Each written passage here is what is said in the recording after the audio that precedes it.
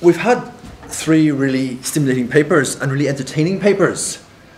I'm afraid the entertainment stops now. Not only have I got no slideshow for you, I'm afraid it's going to be kind of fairly heavy duty stuff. It seems, in comparison to what we've had, almost like a kind of Methodist sermon. And like a Methodist sermon, I have a text. And my text is this. If anybody's seen it, it's a draft report from the Commission on Civil Law Rules on Robotics to the European Parliament. It was published about 10 days ago. It's a great paper, actually. It's a good read. It talks a little bit about the various forms of mechanization that there are, about the role of robotics and things like health technologies and driverless cars and so on and so forth, and actually provides a really good overview of some of the ethical and legal issues involved in that. But the most eye-catching thing, which any press reports that there were picked up on, was the idea of rights for robots, a charter for robot rights, which is frankly a bit silly. But that's where I want to start with that and come back to that at the end, perhaps. But before I go on to talk a little bit more about what exactly the algorithmic self as citizen is, can I just make it quite clear what an algorithm is from my point of view? It's something we haven't really talked about properly. I'm going to start off with the definition which Hill provided in an article in Philosophy and Technology from 2015. It's a formal definition of an algorithm is a mathematical construct with, quote, a finite, abstract, effective, compound control structure, imperatively given, accomplishing a given purpose under given provisions. Okay, very technical definition. I'd also like to, though, involve a kind of machine learning element into that. So what I'm talking about is an algorithm which also is, will be self-teaching. And I also want to introduce a notion, the lay understanding of the algorithm also includes into that implementation of a mathematical construct and the notion of a technology, an application of the technology configured for a particular task. So that's what I'm thinking about when I'm talking about algorithms. So onto the paper itself, and like a Methodist sermon, I've got 3 parts. The first part, I want to look at the creation of a new governable subject, which is the biggest part, I think. And then I want to think a little bit about the exclusion of participation that's involved in that as a result of what you might term the inscrutability of algorithms. And then finally spend a few moments just raising some questions about what form should or could resistance to this take. So to start off the first bit, I'm going to argue there's a new form of knowledge emerging here, and with it a new form of power and a new subject of governance.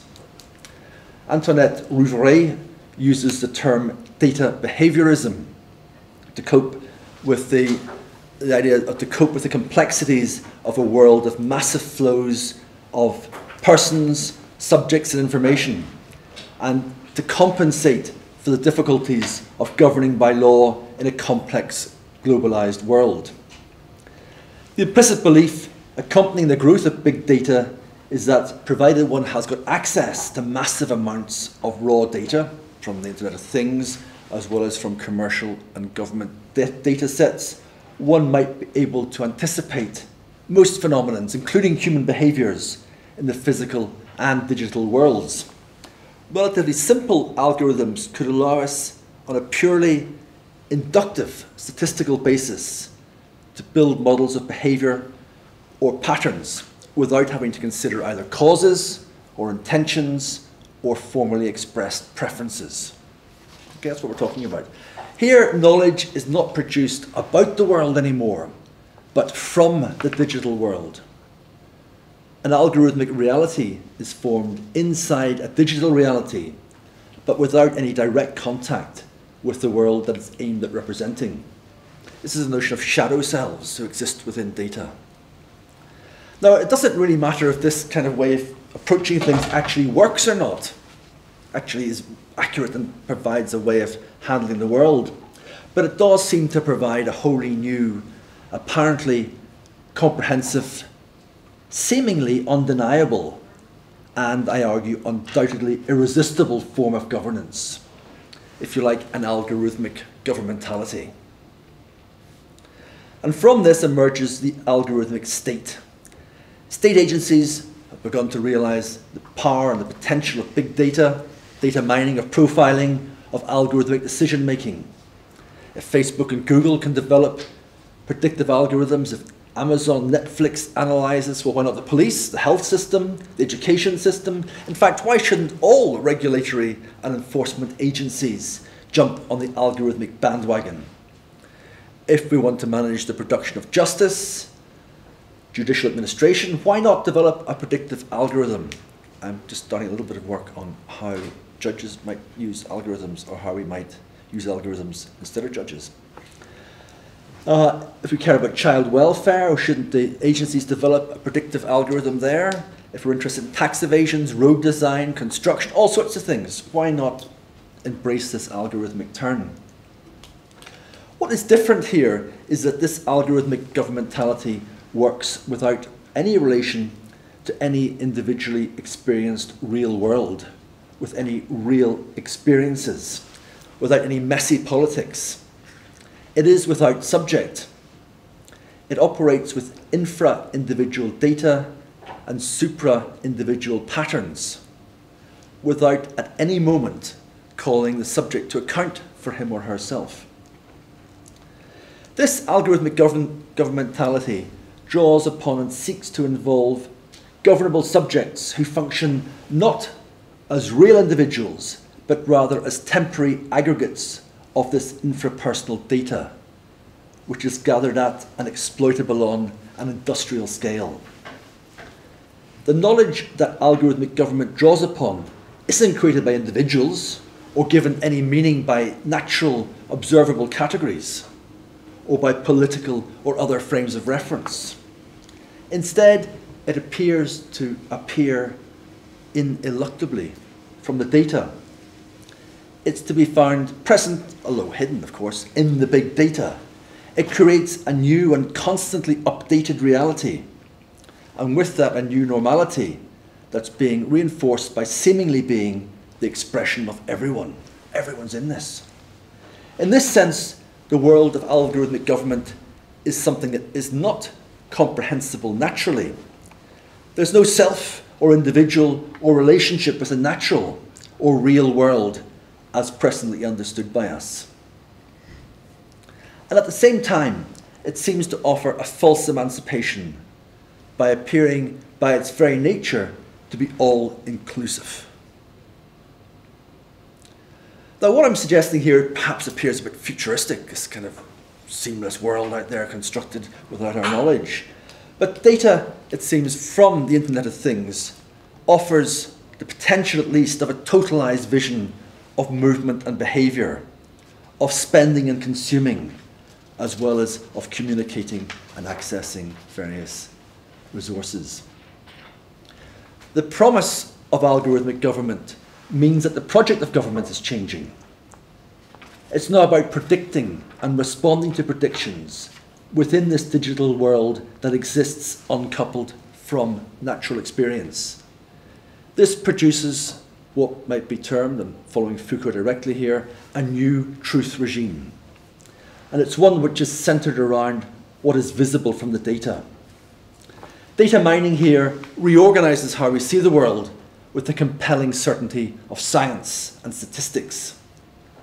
The task is to construct meaning out of meaningless information, and this involves the disappearance of the individual subject, whose only point of interest is how he or she exists in a relational context with other individuals as they themselves appear massed up into huge data sets, how their conduct affects each other and so forth.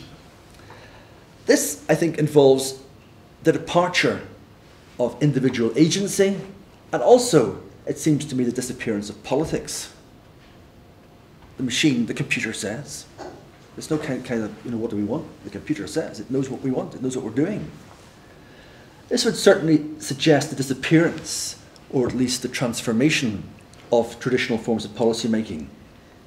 Consultation in all its forms, even internet enhanced through the reach and immediacy of technology and Web 2.2 technologies, becomes obsolete when every action and behavior is already known, is already predictable from the huge data sets.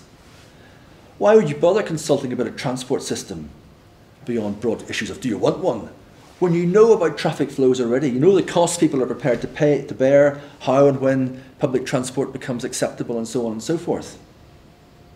Now, this seems to me to be different from the traditional government, even government through the project of statistics, which, as you all know, was a hugely powerful governmental technique from the late 17th century onward. People like Ian Hacking and so forth have shown us the power of statistics in a governing process. But this does not produce the average or typical citizen as an object of government. And that, the idea of producing the average or typical citizen invites people to say, well, I'm not the average one, I'm an exception, that's not me, that's not us, that's something different. And you get into debate about that. It's not accurate, it's not me or whatever. But this seems to offer a universally valid way of rendering the world meaningful. It doesn't require further testing to see if this or that hypothesis is true or right or acceptable. It simply is. And if you claim you're not reflected in the data, that's not me, then you're simply added in.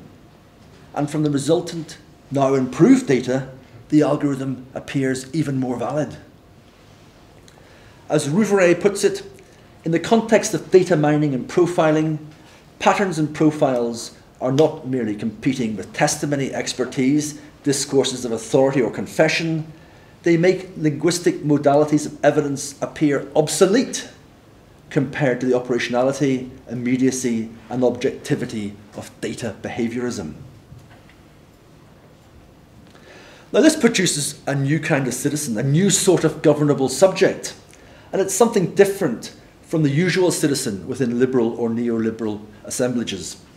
There, government involves reacting to the average, or to a category, or a community, which is deductively created as an object of governance. So, for example, you'd have something like at-risk patients, and should we devise a health strategy for them? You'd have suspect communities, and the question is, should we surveil them? And individuals may or may not fit into these governing categories, and the categories may or may not be entirely accurate ways of seeing the world and its problems. Individuals who drink too much coffee are not necessarily more likely to develop heart disease. Young men who attend a mosque every day are not necessarily more prone to terrorist conversion.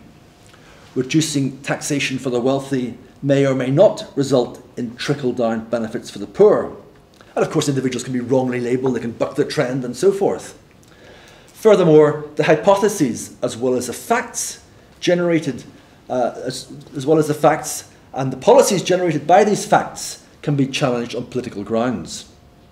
We don't want this. We don't, we want something else. We want our money spent on something else. But these issues don't arise within an algorithmic governmentality.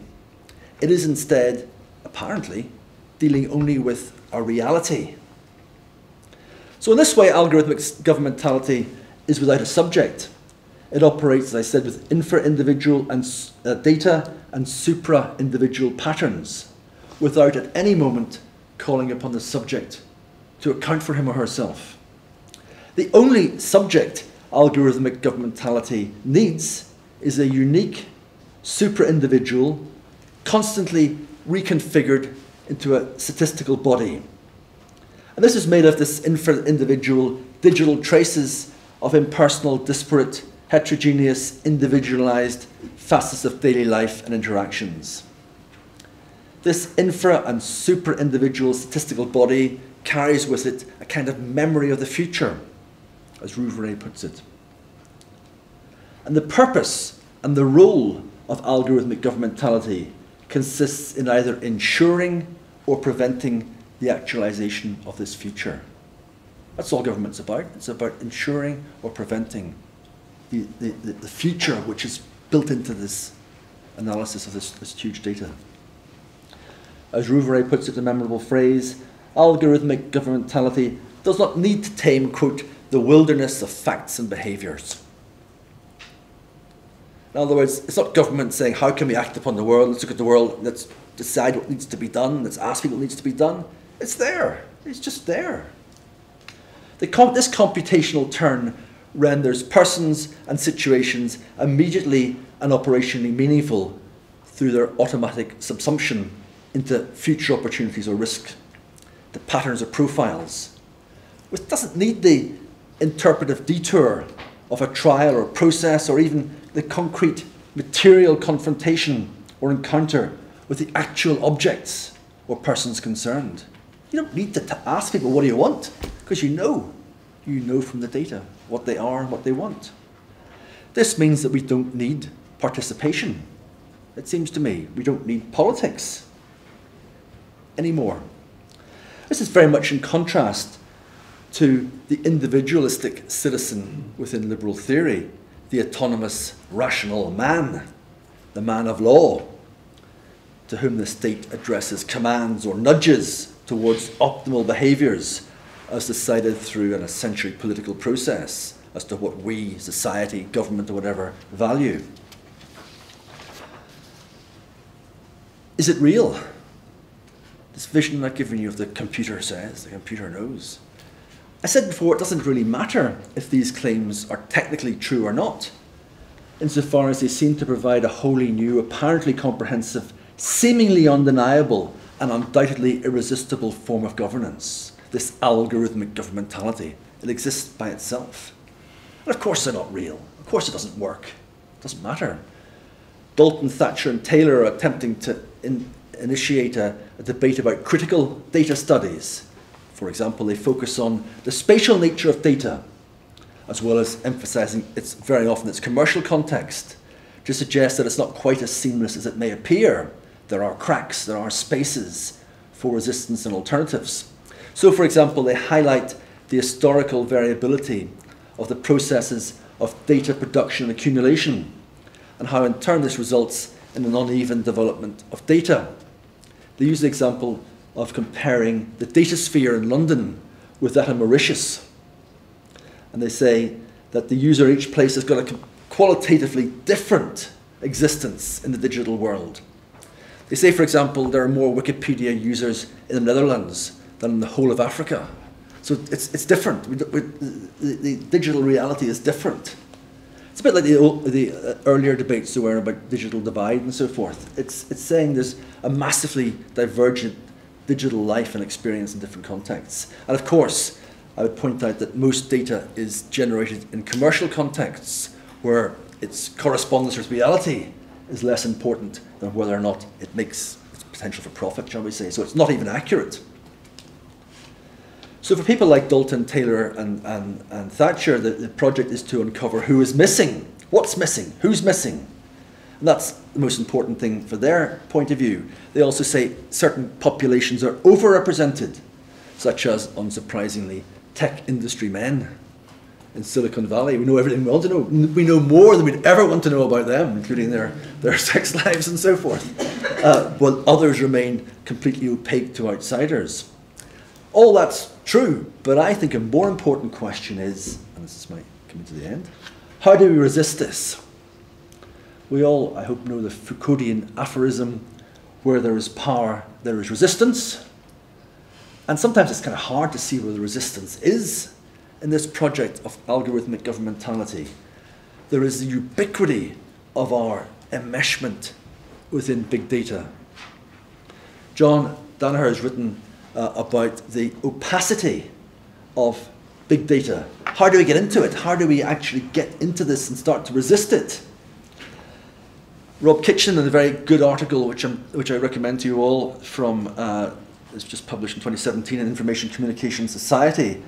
The title is Thinking Critically About and Researching Algorithms, which is a hugely challenging article. It looks at 6 ways in which you approach this. You try and get into this stuff, and they're all a bit hard, to be honest with you.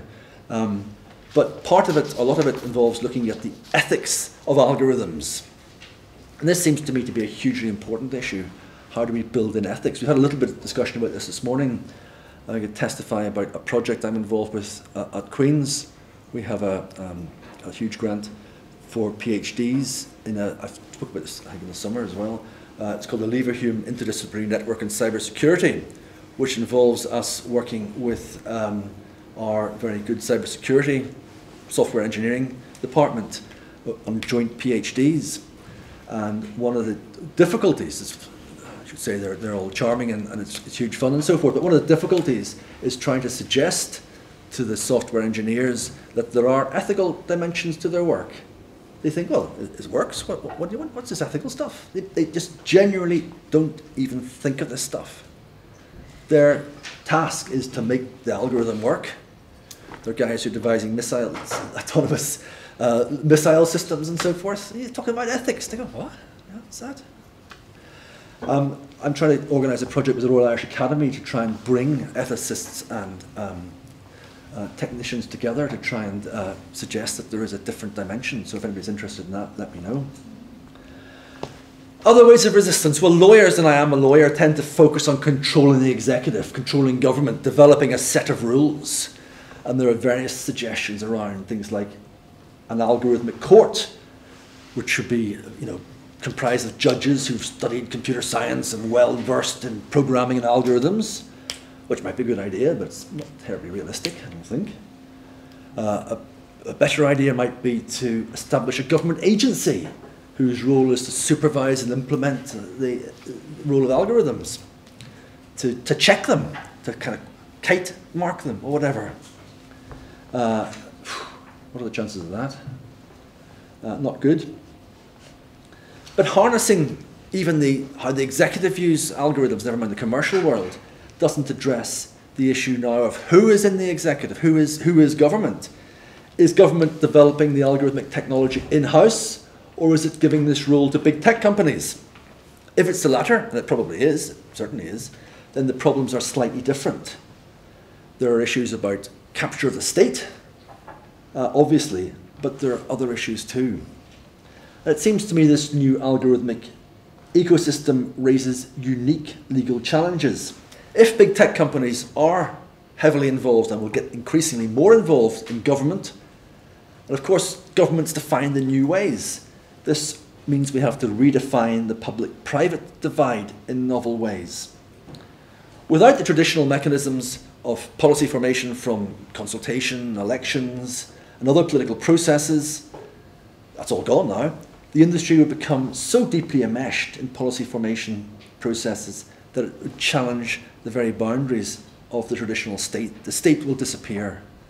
In this, there'll be a new algorithmic state which will not look like the existing state.